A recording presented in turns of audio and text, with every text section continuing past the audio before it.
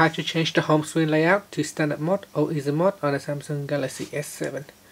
So with easy mode, your home screen is simplified and it only displays the essential items on the home screen.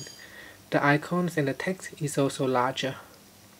By default, standard mode is selected, so if you want to change it, here's how. First, press on the home key at the bottom to go back to your home screen. Then tap on apps, tap on settings next, and from here you want to go down and tap on easy mode. From here you can choose between standard mode and easy mode. Make your selections. If you choose easy mode, you can also choose what to display from the list here. You can also disable it if you want to.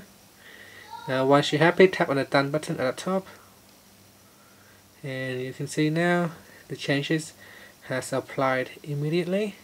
Now you can see the icon is really big on the home screen, and there are not many items. You can also tap on the plus icon to add more apps to the home screen.